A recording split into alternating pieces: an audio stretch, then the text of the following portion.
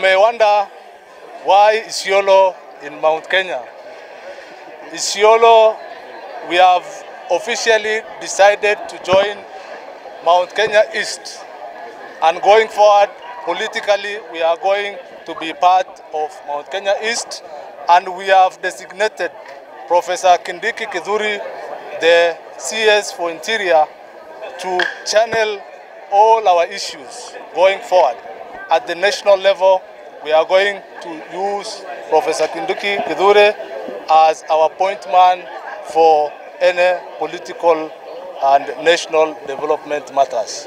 I'm here with all my MCAs, and all the MCAs back up this, and as also the county government, we have the blessings of the governor to be here. So just know that Isiolo is the new kid on the block. Thank you so much.